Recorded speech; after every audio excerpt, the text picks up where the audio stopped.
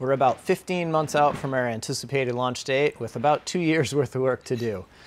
So with that in mind, we are hoping to round up a pair of, for lack of better term, interns for the summer and maybe a bit beyond. So we've hired KP, who is an experienced boatwright, and that's already making a really big difference. And we don't need another person with quite that level of skill. And unfortunately, we don't have the money to pay someone with quite that level of skill either. But thanks to our patrons and everyone who has supported to the project, we're able to pay Ann and Ben and KP and keep the project rolling. And I think we have just enough to be able to help out a pair of interns for the summer and maybe a bit beyond. So if someone lives locally, we can throw some money your way. If someone's coming from afar, what we're looking at doing is renting a house for the 2 interns and for KP to live at.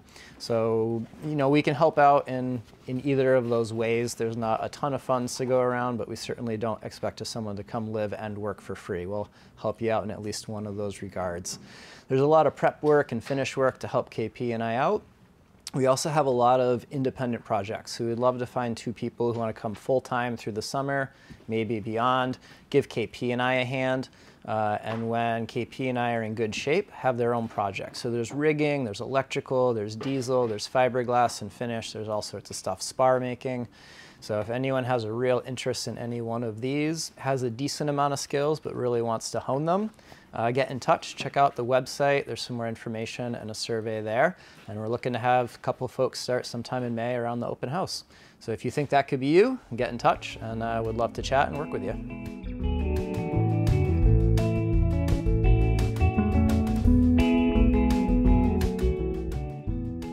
Welcome back to the Boathouse. This week, Steve shed some light on the Shipmate stove that will get more or less installed in this episode, and he'll explain what he intends to use for fuel while aboard.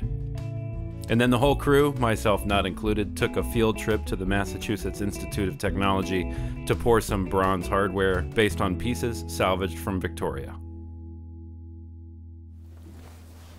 Get this level.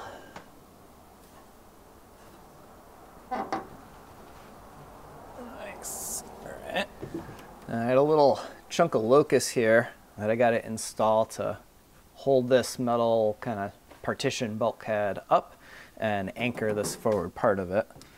When I had Evan make this partition, I had him add a piece of stainless steel here that protrudes down so we could attach it to the frames and keep that from rocking port to starboard.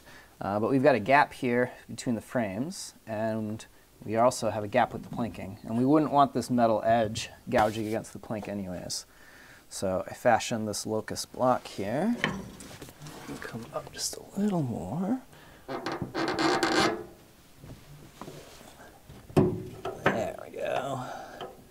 And you can see there's a rebate so that when this is screwed tight, the bracket here is pushing down on all of the locusts and not just onto the screws and shear.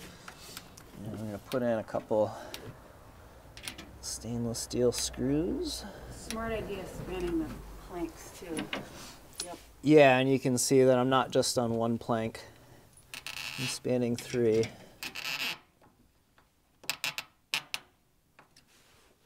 Black locust into oak. Black locust into oak. Like butter. All right, now I can release this and see if we remain level or not.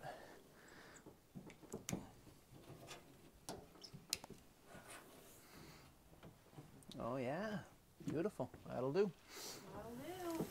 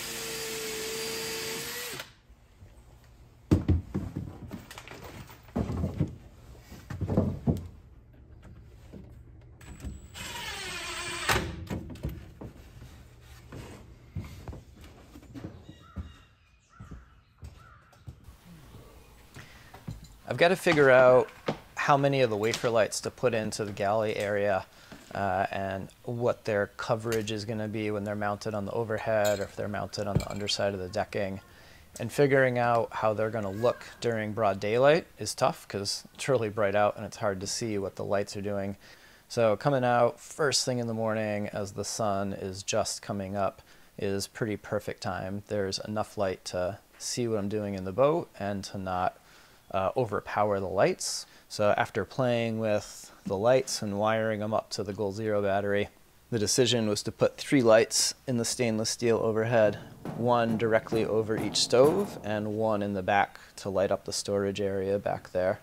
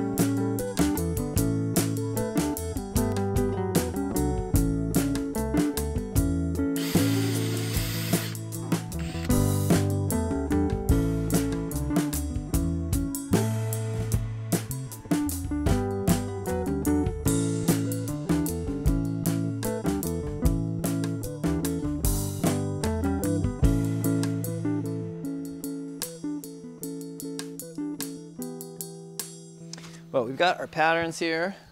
So we've got the base underneath the stove. We've got the outboard back face. We've got a little piece that's going to guard the mahogany trim in the front on the inboard face of the stove. And we got our pattern that's going to go up against the bulkhead. So the next step here is to get all of these cut out of the cement board, fit into the boat, and then we can start working on some tile. And that is why the heater is on in the boat. It's a little chilly today to do tile. And we're going to make all of these come apart, so each panel is going to be individual.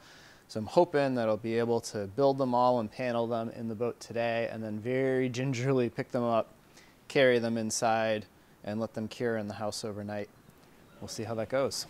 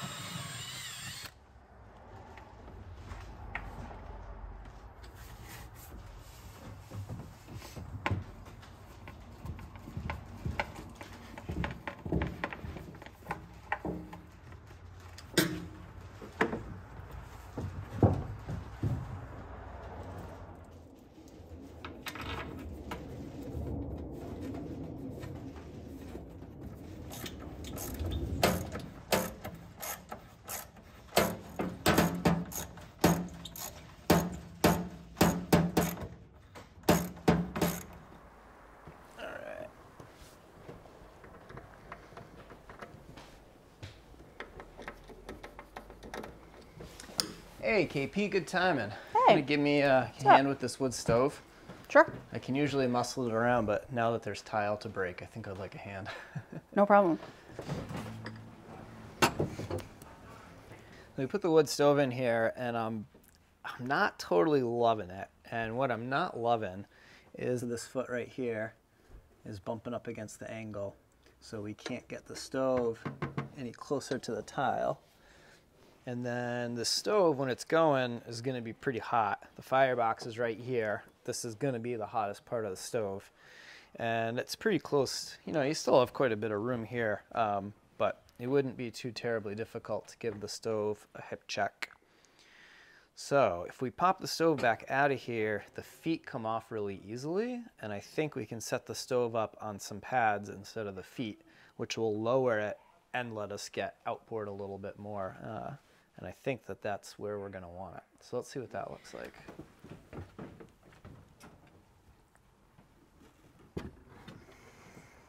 I like that so much better already. Yep. There's a couple things still left to do for the install here. Like I said, we've got to caulk all these seams, and if you know a good compound, I'm all ears. And the stove also needs to be anchored down. So you can see there's a ring on either side here, and we're gonna have to drill a hole in the tile and anchor that down so that if the boat's rocking and rolling, or heaven forbid goes upside down, we don't have the whole stove becoming adrift. And the stove, a lot of people comment on how big it is and how much fuel we're gonna have to store for it and how all that's gonna work. And the size of the stove is really, really deceiving. So this big box here is actually the oven. So there's a, come on. There's a divider tray in there. And it's not a bad sized little oven. And then the firebox for the stove is actually right here. And this is about the size of wood that you'd be putting in this firebox. So we would not be having stove logs like we put in the stove at home. It would be pieces like this that you would put in there, and a piece like this doesn't even fit. And these here are about what you would be looking to do. So we're not talking about giant pieces of wood and storing cords of wood on deck. And the other thing is this is a multi-fuel stove. So if we look in the very top here, you can look down inside the firebox, and there's a shaker grate in here. And that is for when you want to burn coal. And coal is a lot denser and burns a lot longer than wood. You can see that the smoke comes up and underneath and out the chimney here. And we have a little lever here. And what this does is it reroutes the smoke. So with this in one orientation, the smoke comes underneath and directly up the chimney. With it closed, the smoke goes over, has to go down around the oven and back up. So you can only do that when the stove is really nice and established and going. But this lever here lets you direct how much air is going past the oven and how much air is going around the oven. So this is essentially your thermostat for the oven, getting it hotter or colder. You have air down on the bottom here where you can adjust how much the stove is drafting. And this is where the ashes would come out. And I mentioned that this burns coal, and that is the primary fuel that I intend to burn in this stove. So I went out and picked up a 40-pound bag of coal, and I think it will fit in the locker down here, but we haven't tried yet. So let's see how that goes. So this is anthracite heating coal, and you can see it's kind of stretched out here, but it says nut coal. So you can get stove coal, which is pretty big chunks. You can get nut coal, which is medium size, and you can get rice. And with our shaker grate, rice would go right through it. With how small our firebox is, I think coal stove fuel is too big, and I think the nut is going to be about the ticket. And when I made the door for this, I made a double door. So that piece will go in and get hinged. And then this little door from Victoria will go right in here and also get hinged. I would imagine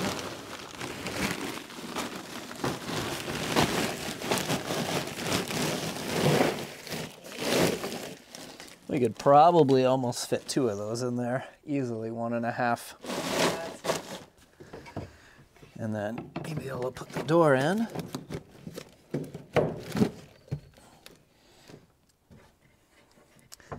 Latch that. And you can imagine just opening that up, reaching in, and grabbing your little bit of coal. The general consensus is that this 40-pound bag of coal should last a week, maybe a little more. And that's very dependent, obviously, on how hot we burn the stove, and if we're having the fire going 24 hours a day, or if we're just lighting it in the morning or the night. There's a lot of variables, obviously. But if you can imagine that this one bag of coal is roughly a week's worth of fuel, and we can put 1.5 under here, and we can put a couple in the bilge, we could throw 1 or 2 on deck, it really would not take a lot of coal to have a month or more worth of fuel for the boat. So I think having that is pretty reasonable. It's not like we're going to have to stack cords and cords of wood. And the stove is multi-fuel, so we can burn wood, we can burn coal, we can burn charcoal briquettes, we can burn dried cow patties, we can burn the workbench, we can burn just about anything that will burn. So those are the sizes that we would be working with, which would fit pretty well in this stove. You'll also notice that we have the stove facing fore and aft, and that's so that you don't have the doors popping open when we're on attack. If we were to turn the stove and the boat were to rock, there's a chance that these doors are gonna fly open. You wouldn't have the stove lit underway in heavy weather anyways, but you know, boats move, things happen. So having it set up fore and aft is just a little bit safer than setting it up port to starboard. And like a lot of things in the interior, this is as far as we're going to take it for now.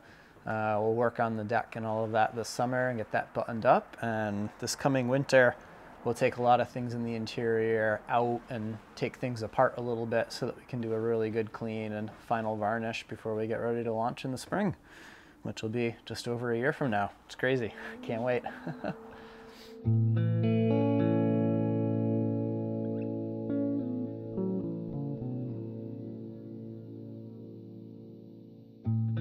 Throughout the journey of building Arabella, there's been a lot of things that have come up that I never in a million years would have anticipated. And one such thing was getting an email from a professor at MIT. And for those of you that don't know, MIT is the Massachusetts Institute of Technology. That we would get an invite from a professor there and get the offer to go use their labs and do some bronze casting with their students for Arabella. I definitely don't think I would have believed you. But as luck would have it, we got an email a while back from a professor there who does some bronze casting with students. And he wanted to know if we had any bronze that they could use as patterns, and if there was anything that we had from Victoria that we would like duplicated. So Danny came out and picked up a open style Herreshoff cleat, a boom gallow, and a rope hook, and brought those back to the school. Unfortunately, classes were canceled for a while in person, so they couldn't do any casting. But we got the call recently from Danny that school was back in session and that they were going to cast some bronze cleats, and he wanted to know if we wanted to come and be a part of that, and there was no way we were going to miss that opportunity. It just so happened that Anne was up in Maine working on her sailboat and was coming through Boston at the exact time that the students would be packing the green sand into the flasks and preparing to do the pour. So Anne swung by and worked with the students and watched and observed as they took the patterns from the cleats and put that into the green sand for casting and carved vents and did all sorts of other things to get ready for the casting process. I've never used the itty bitty flask. Why don't you hand me that one? This is obviously the pour, this is a pattern. and you see that it's 2 parts, right? I could show you how I made these. Once we get going, I'll bring this stuff out. This pattern was actually made off of a casting that came from a salvaged boat. So this is a pattern from Victoria. Anyway, so you're going to have a part. The way we're going to do this is we're going to start with the drag. Goes down on the ground. We're actually going to do 2 in each flask, so you could each grab a pair. We lay it down. We use what's called a riddle, which is that screen thing. What's so funny? Everything has a special name, and I love it. It has, yes, it does. It's the casting parlance. Hey, just wait till, if you get into boats, that's a whole other... All right, well. Oh, yes, right. I'm kind of wary of pushing it. If you push it too much, your part's going to move. But this stuff gets really jammed down. Like, you can really lean on that now. Yep.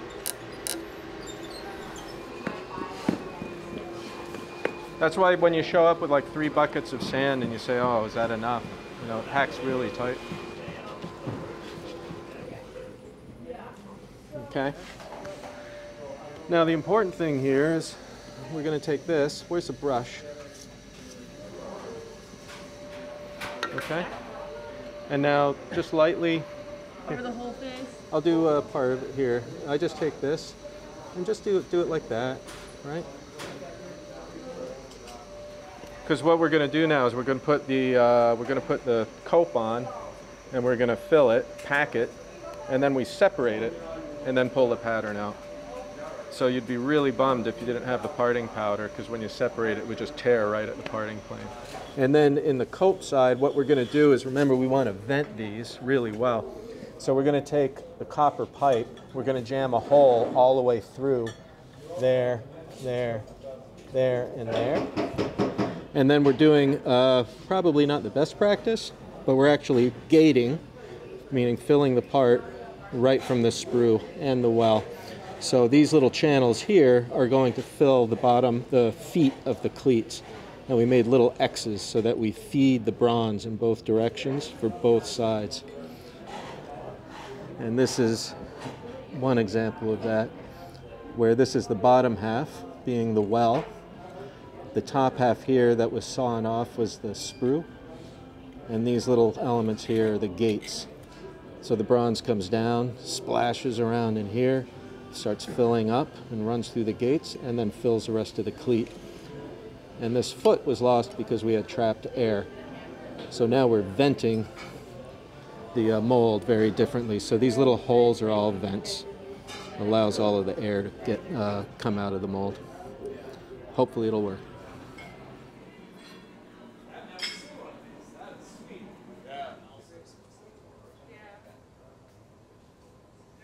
So the students brought out their flasks that were ready, that were all packed with the green sand and ready for casting.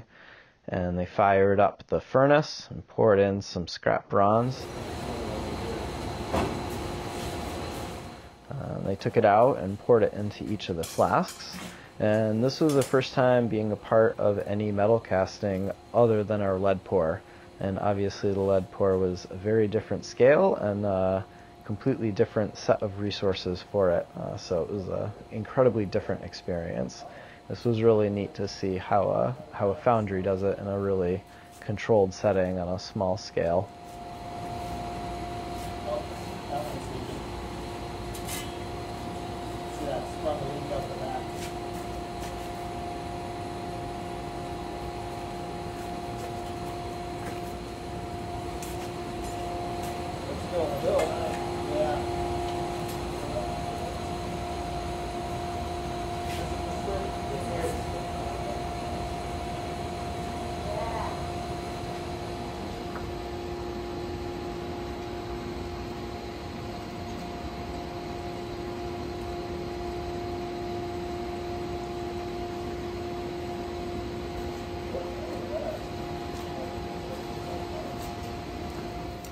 After all the bronze was poured, We had to wait a couple hours, so we hung out in the lab and observed as students worked on their various projects at the different machines.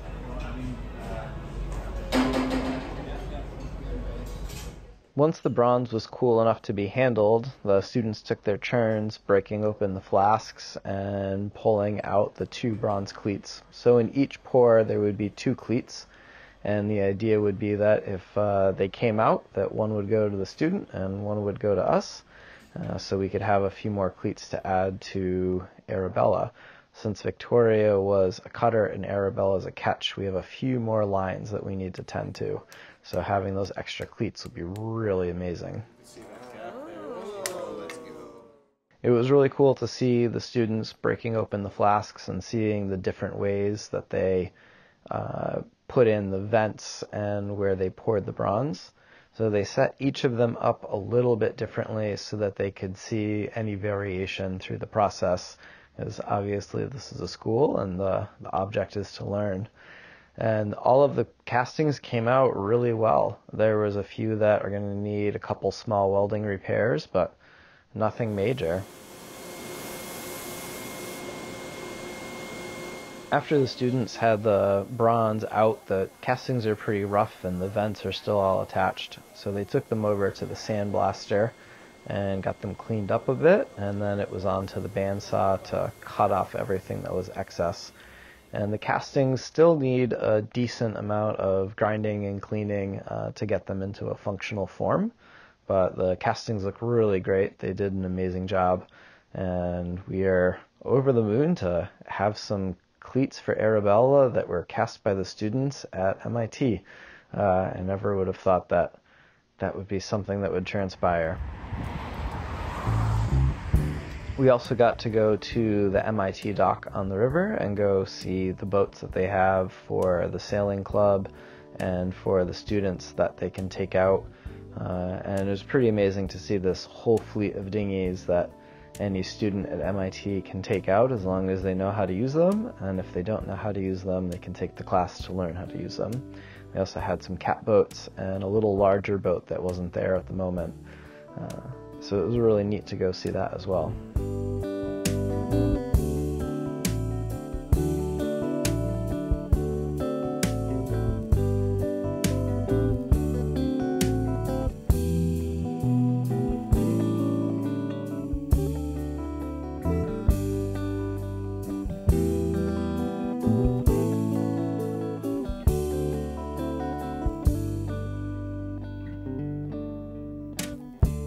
So thank you so much to Danny and the students at MIT. It was a really great experience to be able to go and see some casting of bronze and get a few more cleats for Arabella. We really, really appreciate it. And it was a really, really amazing facility. We had a great time, and hopefully we'll be able to go back someday.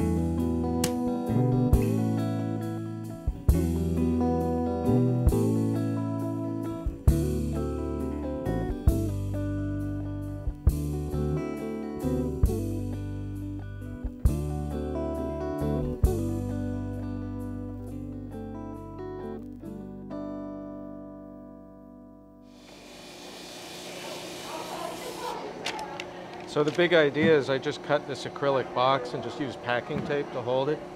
You go ahead and you pour. I don't know if I suspended this. I forget what I did now.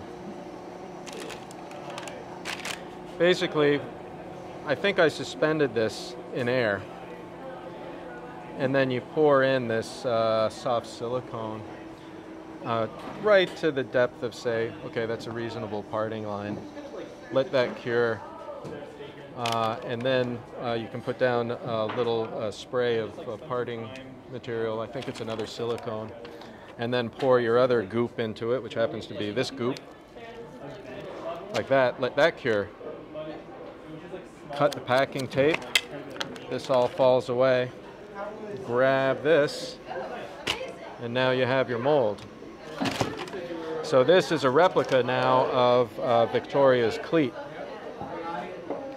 Once we have this, then I can use this as a mold to pour that plastic that they're using for the pattern. And that's this harder, I think, urethane plastic.